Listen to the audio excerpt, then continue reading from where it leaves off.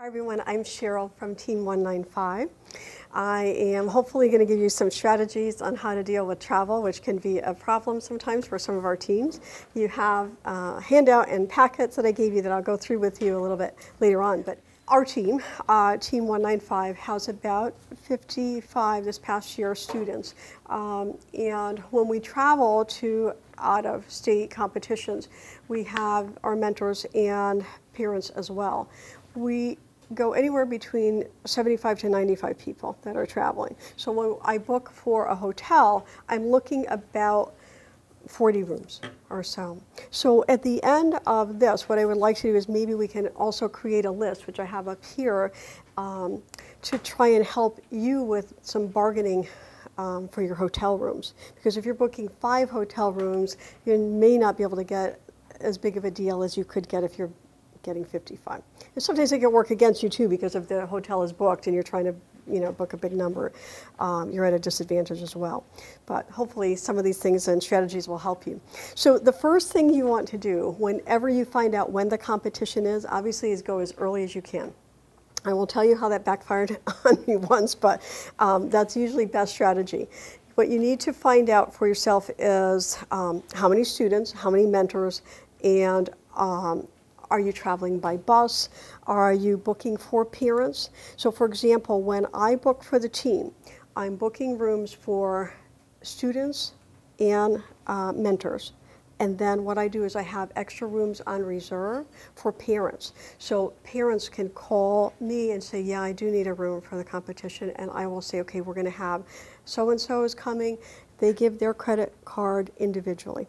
Okay, so at least you have some space for parents, but you don't have to handle that on your team credit card. I'm going to ask a question here because I'm wondering, do you guys use a team credit card? You do. You don't. Yep. I'm guessing because small enough that you don't. Okay. If possible, it's honestly best. When we book some of the off-season events, I leave my credit card on there just to reserve the rooms. So it's a difficult thing at times because hotel will not say, oh, we'll pay you by check, but they don't want that. You have to have something that you can give them that they can go on to. So if you are booking for parents, which is nice if your parents can stay in the same hotel that your team is at, if you don't want to be responsible for that, best to have them do their own payment for a credit card. Okay, the other thing you want to consider too is how are you going to place your students? So I gave you a sample of a room grid. Do you place your students? Do they just kind of like, oh, everybody shows up and we put somebody somewhere? Do your captains do it? Who places your rooms for you? What I try to do with the hotel I'm working with is that I will, if you notice up on the top, I took names out, but if you notice up on the top, it has room numbers, it has whether it's a double or a single. When we do worlds, for example, I will have also arrival dates and leave dates because not everybody's coming at the same time, not everybody's leaving at the same time, so you want to make sure your rooms are booked for the appropriate days. So this is something that's really kind of helpful if you can give it to your hotel people. If you're booking, 3 rooms or something like that, I guess it's not as crucial. But when you're booking more rooms, you need to make sure that you're really organized. Because if you're really organized, you can hopefully keep things from getting crumbling around you.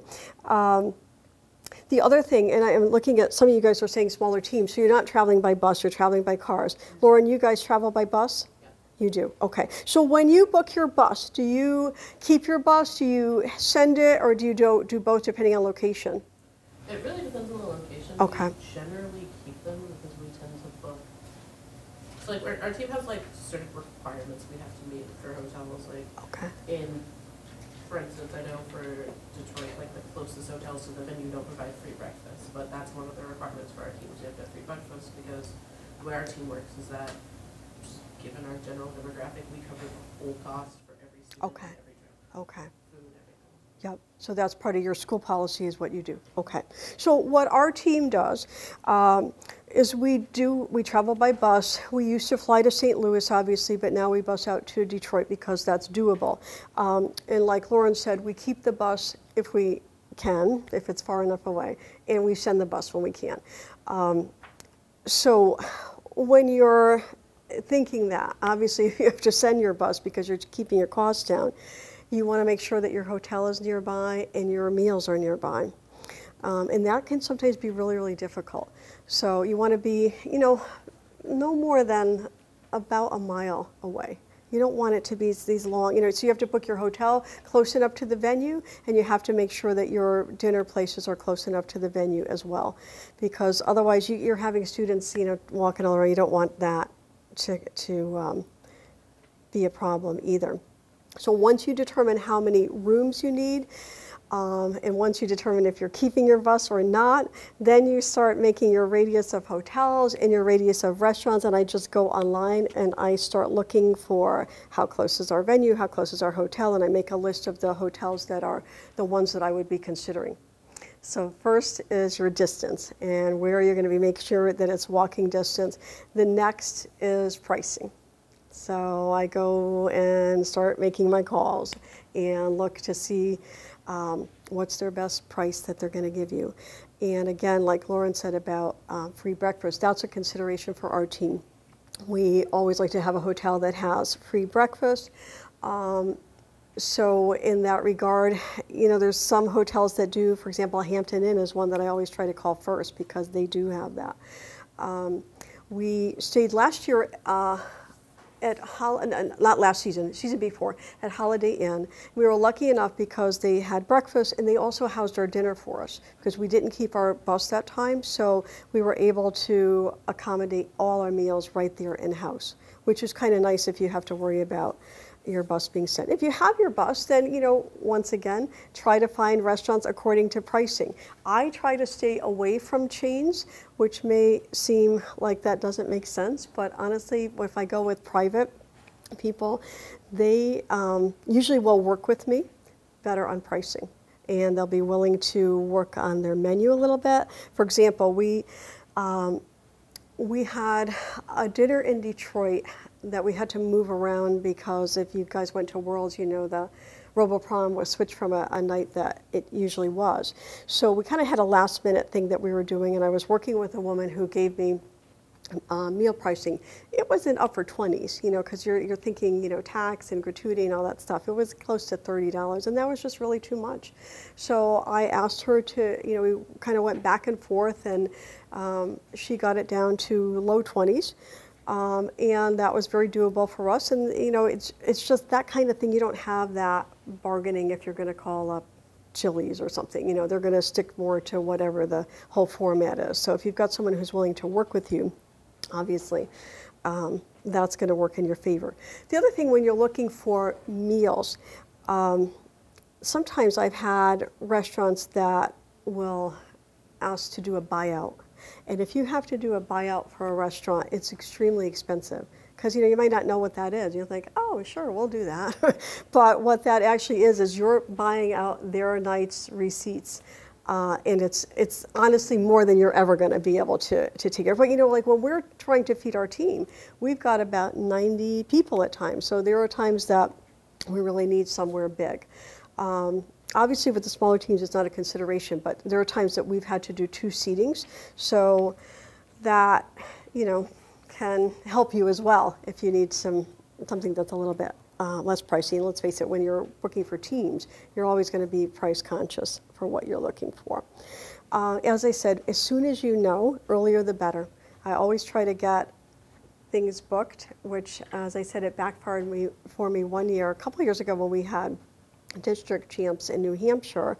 I was trying to be smart about it, and I booked the same week the following year. However, they changed it that year. So I had all our hotels booked, and I'm like, oh, we're all set, yay. And it was the week previous than when I booked. And by the time I was looking, all the hotels in that area had already been booked. So I had to really try and, you know, find something that was going to work for us. That makes it a little difficult because sometimes by the time the information is posted for you, you're a little bit stuck and you're trying to scramble to find some things. You have to kind of jump on it. As soon as those dates come out, I jump on it and try to get that done as quickly as I can. Just going to look at my notes for just a second so I can just make sure I'm covering everything I want to tell you. One thing that has been kind of lucky for me is that I've been doing this for a few years, and I've gotten to know some of the people of the places that we return to. For example, Detroit. You know, we've worked with that woman a couple of years now, and it's just so much easier to find, you know, venues for your supper. They kind of know what I'm looking for and what I need, and same thing with the woman at the hotel. So now I can say, okay, I need a block of 40, and she's willing to work with me because there's a trust that's involved. So what I was going to bring up about that is, if you are going to a location that you might be returning again, make sure you follow the rules. So at times, you know, if you have to make a cancellation or something that is a little outside the lines, for example, somebody's canceling like 2 days before, you have a mentor booked or you have a parent booked or whatever, and they're canceling 2 days before. I always try to keep it very friendly and say, look, I know we're past the deadline, but can you help me out with this? And there are times when I can actually get it so that they'll let the room go for free, especially if they can rebook it, we're okay. And sometimes they'll say, no, you're too late, I'm sorry, we're gonna have to charge you.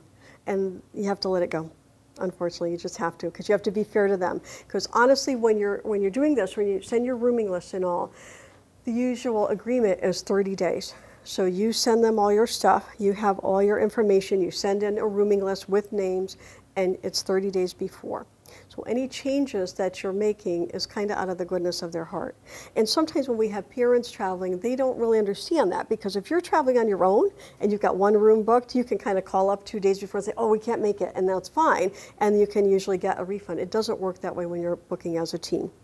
On the plus side, if you've got parents traveling, they're also getting the price that you're able to negotiate for them. So they're getting a lesser price than they would have if they got their own room.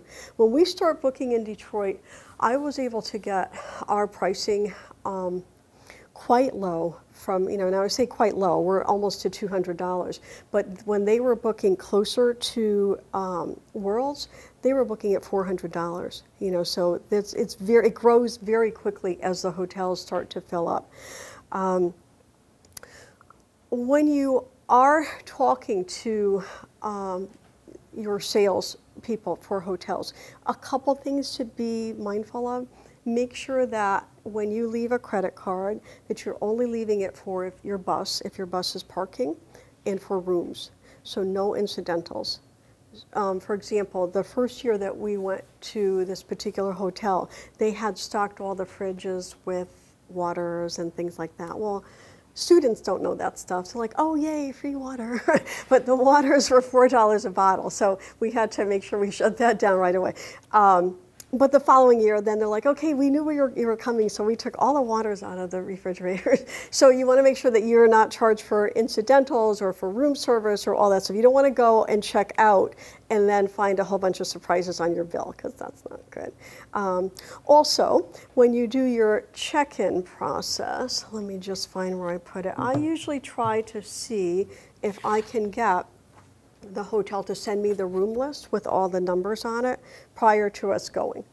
So that what I usually do is I will prep, I don't know where it went, I will prep a little key envelope, and I take this block and I just stick it on the key envelopes. So whatever the room number is, we have 4 students in a room, so I'll have the name of the students, and I give those keys to the mentors.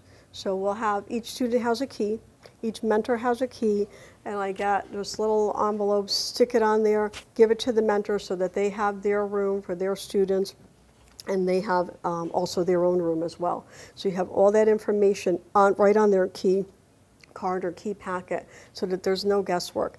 And then, before you hand that out, you make your master list. So you have all of your rooms that you know who's in everybody's room too, and hold on to this. And then you can give it out to the mentors or whatever you need to do, but you want to make sure you have all that information too.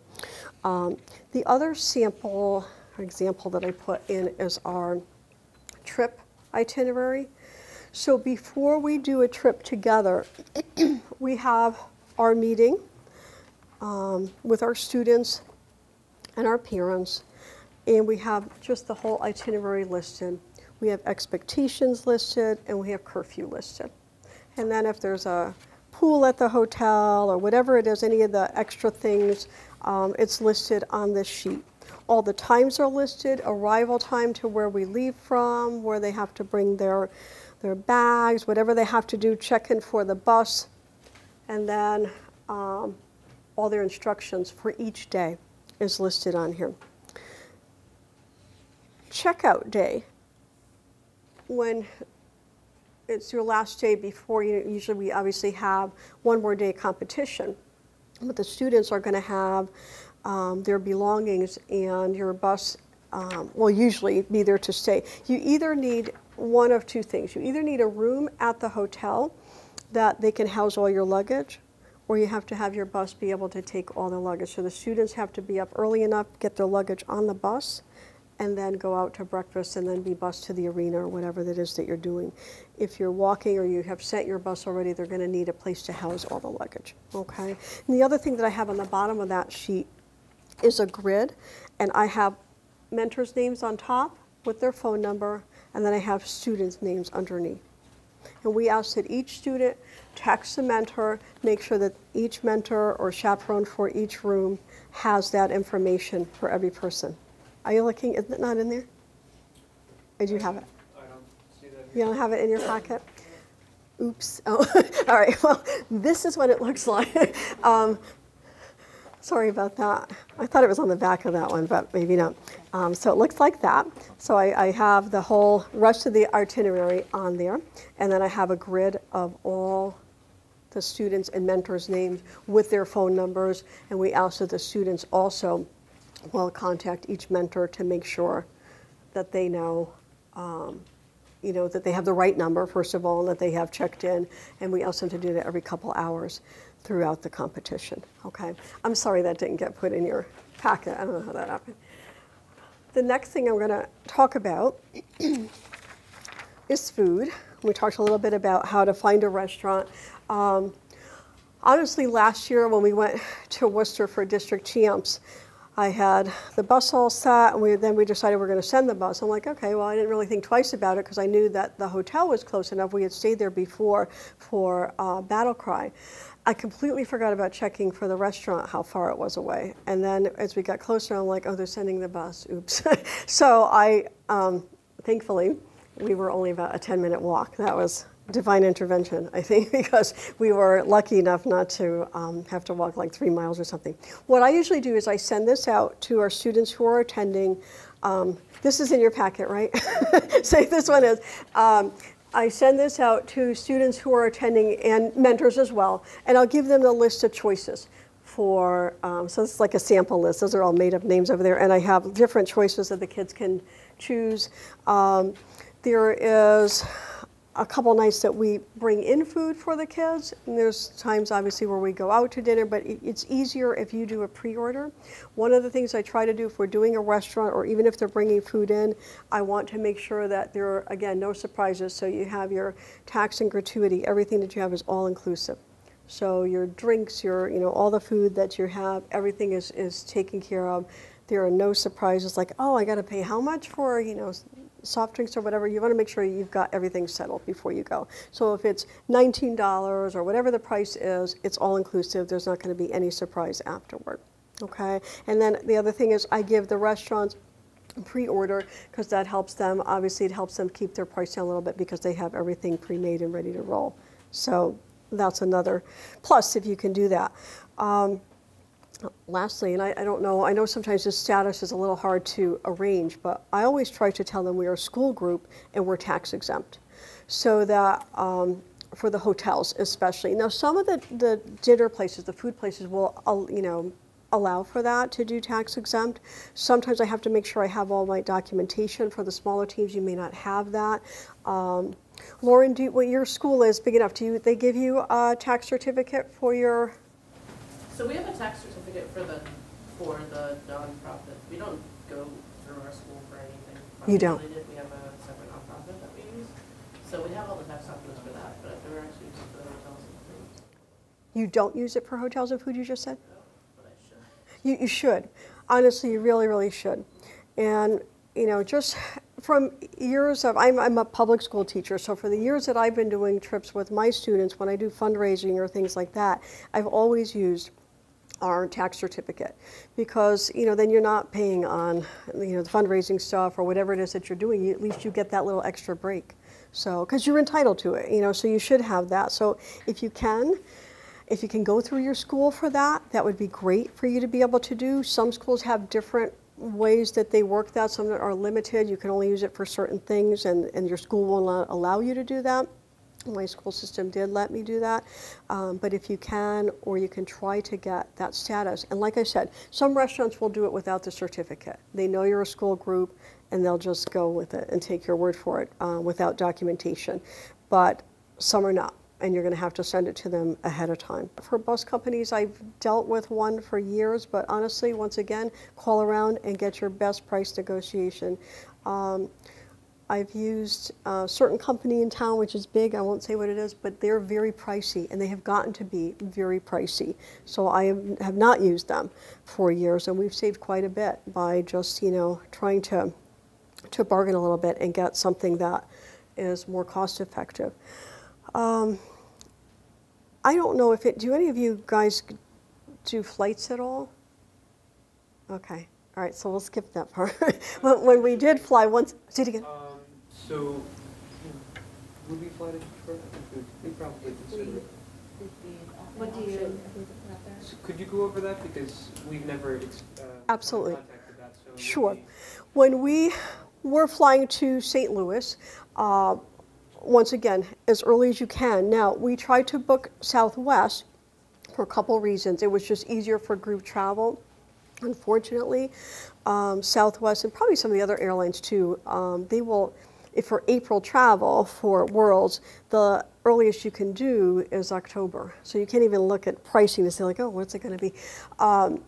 That's unfortunate, but once again, as early as you possibly can. When I knew that that date was exactly the 3-month date from there, I would jump on it and call them immediately so I can try to negotiate best price.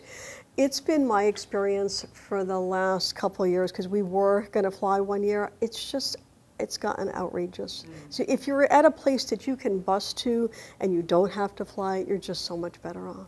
You really are. It brings up a lot of complications that you don't have to deal with if you don't have to. I mean, certain locations, obviously you have to, but you're better off if you're not. You're just saving a lot of money. Is there a time where is there a breaking point in the number of people you have to go to decide if you're going to fly or to bus? Is there a point where you know when we flew to St. Louis, because they were busing to St. Louis as well. We flew one year because we had gotten a stipend. I had 65 people on the flight. So, I mean, honestly, we were able to get a pretty good price that year, thankfully. But, after when I tried last year, it's just not cost prohibitive at all. I think you're better off with the bus. How many do you usually get on a bus? We fill the bus when we, but that's students and mentors. So there's not every seat is paid. But, we'll have around 40 people on the bus for students, and then we'll fill the rest with mentors who want to go. So in that regard, I still think no matter how few you have, you're probably better to do a bus than flying. Now, what's a bus typically hold? I mean, as opposed to you need one bus or two buses or? We only did one. Yeah. But they hold about 80 bus? Oh, I'm so sorry. You're saying capacity? Yes. They range. It depends on the company you use. The company that I use has all 55 passenger buses. Okay. So, but it goes from 45, 47, 55. So it depends on the company you use. You have to double check on that and make sure that what you're dealing with, because there's not a real standard on that. It truly does depend. And what I have also found, sometimes when I've taken a smaller group to do a performance or something, I would try to, I'm like, oh, I only need a van. I've only got, this small group. A van sometimes is just as expensive as, and I mean a van, when I say a van, I don't mean like a little 8-passenger like you can drive yourself. A van that you would, rent from a bus company, they're almost as expensive as a bus. So it's really, it doesn't pay. But my advice is if you can take a bus, take one. Let me just ask you, what's the thing that makes you most nervous if you were going to book a trip or, put something together? What was the thing like you say, like, what am I going to do about this? What would be the thing that would make you most nervous about that? Knowing how many rooms you have to book ahead of time. Okay. So you don't know who's committed to going and who's not. And yeah. Some of the What I do because I'm figuring I pretend. What I don't know, I just pretend. I make it up as I go along. So for our team, I just come up with the number and I'm thinking, okay, that works. It's what we've usually done. And then once again, when you're getting closer to and you feel like, okay, I don't think we're going to need all these. And once you get your student list done, you've got everybody, set for what they're doing, then I call the hotel and say, we don't need them all. I'm going to give you some back. And that helps them. A lot of times, if it's a popular location, they're going to have other teams book anyway. The other thing I've done too is I've asked other teams, we've got 5 extra rooms, you want them? So that's something you can do as well. What is happening lately, and I have not encountered this before, but I have recently, when we go out to Indianapolis, they are lately now doing what they put in their contract, an attrition clause. So if like I told you about the New Hampshire story, my husband was saying, why didn't you just book for both weeks? If you didn't know which week it was. Well, now you can't do that anymore because when you're booking hotels, and this started just last year, if I book 20 rooms, if I don't use at least 16 of those rooms, they're going to charge me a fee for however short I am. So you have to use 80% of what you're booking.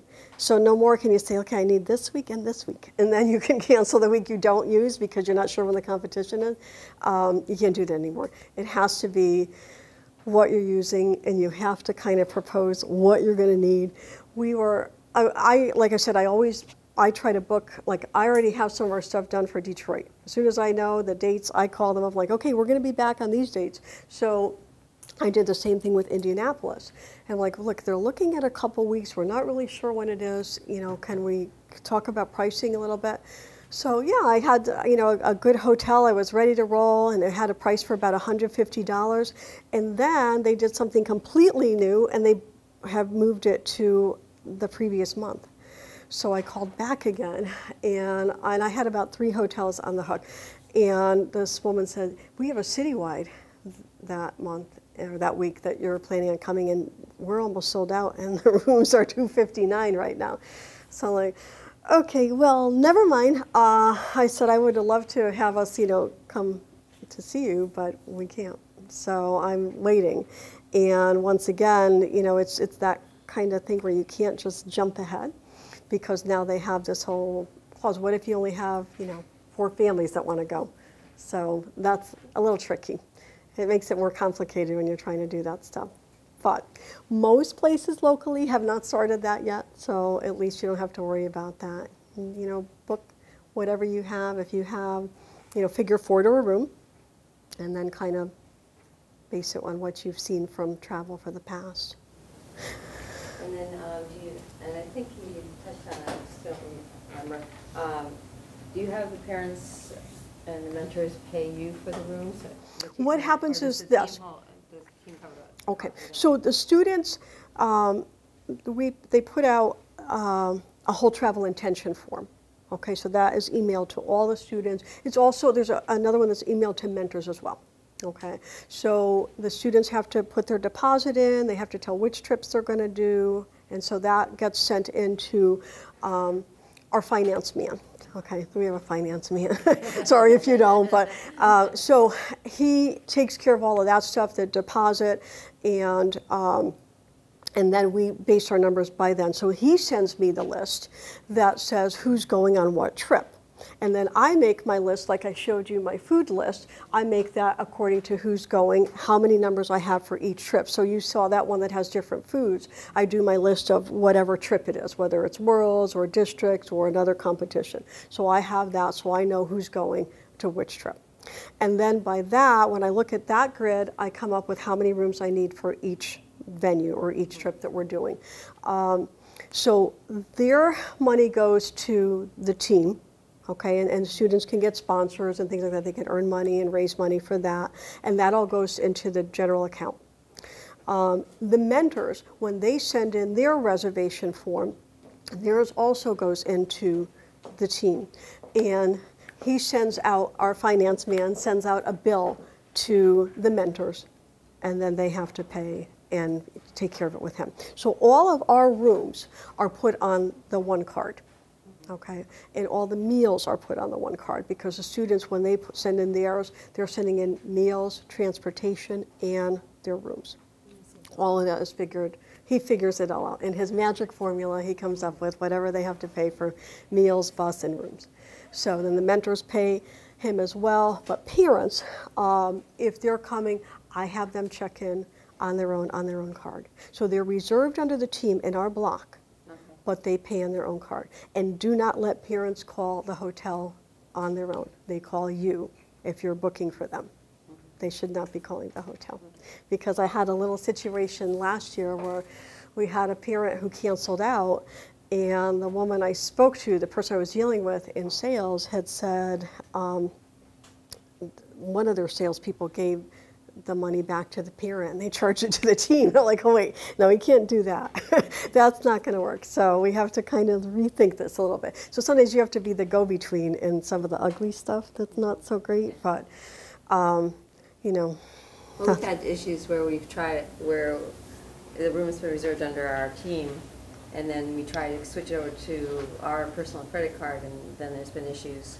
And I think maybe it was more that the people at the desk were not experienced, or some weren't experienced in switching over, you know, because it was under somebody else's. Okay, so let me tell you what I do when we go to IRI. I put on our rooms, our block, I put it on my credit card. And then after, as we get closer, and I know exactly who's going, what I do is they give me their name, credit card, address, all that stuff, and I get that to the hotel beforehand. So that when they check in, now they're checking, even though you covered it to hold those 20 rooms for all that time, now when they check in, they can check in at any time, and they go ahead and they just give their credit card. So now, last, I'll deviate just a little bit, but usually we have wonderful experiences when we're traveling. Like I said, I've dealt with some of the same people over and over again, so we've got a great, very nice relationship. And I met some wonderful people who have been very helpful. But this past year, we went to Indianapolis, and we stayed at a very big hotel, and there was a citywide convention for a very, I won't say the name, but it's very popular fitness and nutrition company that had their big city convention the same week. So ordinarily, it's a very pleasant experience. And the woman I had worked with actually for years at another hotel. She moved and she said, you want to bring your team here this year? I said, yeah, great, sure, no problem. So we did that last December, thought everything was all set. But because the hotel had overbooked, we had our people coming in, and I'm getting all these calls. There's no room. There's no. Robbie would call me like, it's 7:30 in the morning. They don't have a room. They're trying to check in. Like, how can that be? You know. So I go down there with my lists, and I'm all mad. You know, and I'm thinking, well, how is this possible? You know, we have these rooms where we're supposed to be. You're supposed to be all set for us. And like, well, I'm sorry. You know, because the desk people don't really know. So unfortunately, we had some real glitches. And I kept getting called like that whole time we were there. And I was texting my friend, I'm like, what's going on? And at one time, I picked up my phone because I was like really mad. I was going to send her. She goes, I'm coming. So she already knew. They already told her, like, there's a problem. Get down here. But they really, it's unfortunate that the people that you work with in sales are not always the same people at the front desk. So like usually, in past years, it's been nice, like I come in like, oh, hi, I give these hugs, you think they were friends for years, but I'm really just meeting them. This time when I walked in the hotel, they were like look down right away, like, oh, don't make eye contact with her, because every time I come down, I like to have something else to say to them that I was mad about.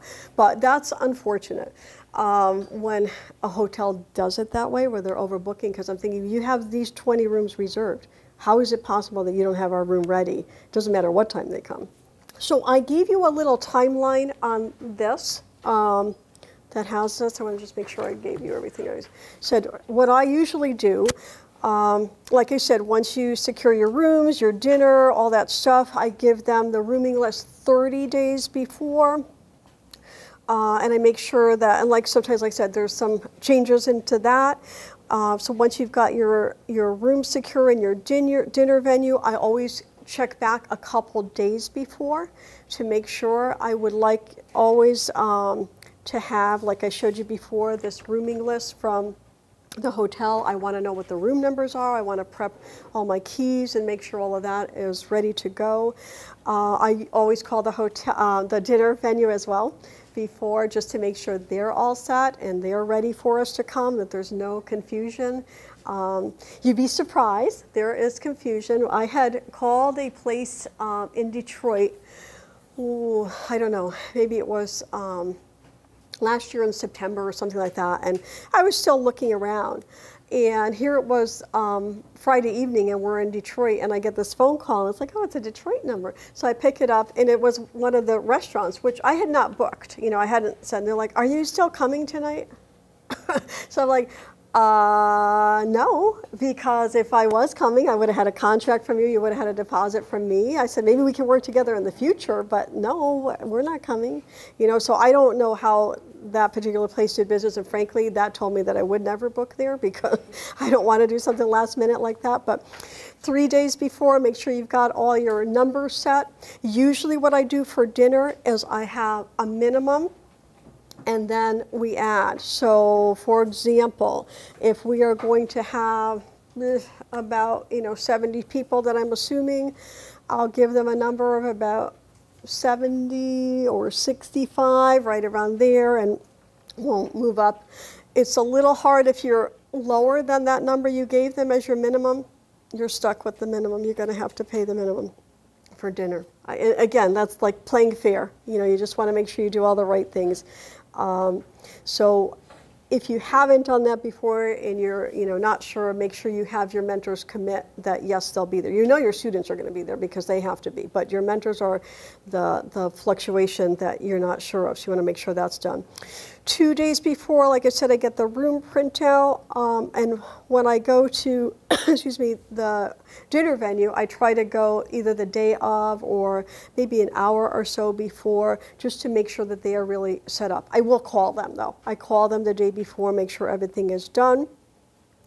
And then the last thing I do, because some of your salespeople, they work from Monday to Friday, but you're going to be checking out on a Saturday or Sunday. So I always make sure that they can email us our hotel bill.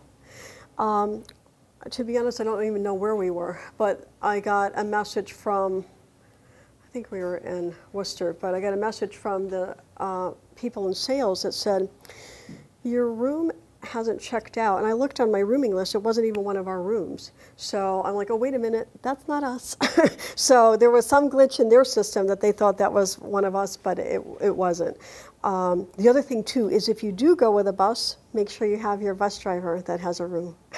And we also always invite him to dinner. That's something that's kind of easy to overlook. You may not think so, but it's just, one of those little extra things. So I always make sure that I, get my bill emailed to me so that I'll have it Monday morning. So if it has to be submitted to the school, there's that reimbursement that takes care of that. Same thing for your dinner. Make sure you get all your bills and everything in place that you have, so you have things ready to roll. The last thing, and again, this is maybe for bigger teams, but if you need a scouting room, that's also something you're going to want to take care of with your sales department at the hotel before you book there. Sometimes they charge for it, sometimes they don't, but at least, if you can tell them, they've got that all set. If you're doing any side trips, you need to tell your bus company that. For example, when we did Detroit last year, they went to the Ford factory. and I didn't think twice about it, but then when the bus company we were talking about, they're like, okay, yeah, well, that's going to be an additional, and, I didn't realize that they would charge additional for it, but because it was far enough away, they were going to. Do you have a certain formula or percentage or whatever as far as the fees go for travel per student or per family, or is that based on just what your fundraising is that year, and is that more so fundraising than travel? Here's what happens. When we get our pricing for the hotels, because after they set the dates and I get the pricing for the hotels, I get an approximation for the meals and I give it to our finance man, okay? So we figure 4 to a room, so they divide the room by 4, and then they divide by, how many nights, or multiply by how many nights. So then they figure that. So there's your cost for that. And then approximate each night, we figure between about $20, $25 a night for food. So right around there. So they add that on. And so there are times when we've been given kind of like a bump from a company where we get something, they will reduce it because of that, or they might put it towards busing for a local event too, so they don't have to pay, so students don't pay for that. So as far as that goes, they really just figured on pricing as far as the travel. They'll divide the travel for the bus, they divide the food, and then they divide the rooms, and that's what the formula, so to speak, is. The fundraising, the students individually will get sponsors. So they have to, how they do theirs, or they have to have the donation to the team, donation to the student, and then that can come off of there. So if you get a $100 sponsor, they are earning for their own individual trip that way. I know you talked about flying, air travel, and I know, as a team, we have not gone to St. Louis in a number of years now, but the last time we did, it was like 2 weeks' notice of scrambling, and needless to say, the prices at that point were outrageous and made it definitely not doable for some families, especially if you had more than one child in there. And because it's not a given every year that we're going to go to districts, or definitely not worlds, I don't think they usually made reservations a year in advance. So then when we do make it, we're scrambling, and we're either not finding it or it's costing a fortune, which again then makes it unaffordable for many families. So that's why I said, on our team, I'm kind of lucky that way, because I just assume we're going, and I always we don't assume anything. But you can't. But it's hard, I know, and sometimes you don't find out until it's right before, and that does make it difficult. But it's true. If we can do that, if we can collectively share the information, so that if we have a couple rooms left, instead of giving back to the hotel, at least you can have them. Or if there's an extra seat in the bus, or there's a few seats on the bus, then you still have that too. All right, so I'm running out of time. Is there anything that I didn't cover that we need to cover? I will take those that you have filling out yours, and I did give you my card, so if you do want to contact me to tell me that, hey, I need rooms for such and such, certainly feel free to contact me with that information. Okay. Thank you very much, everyone. I'm glad you came today. It was nice having this time together. I appreciate it. Thank you, everybody.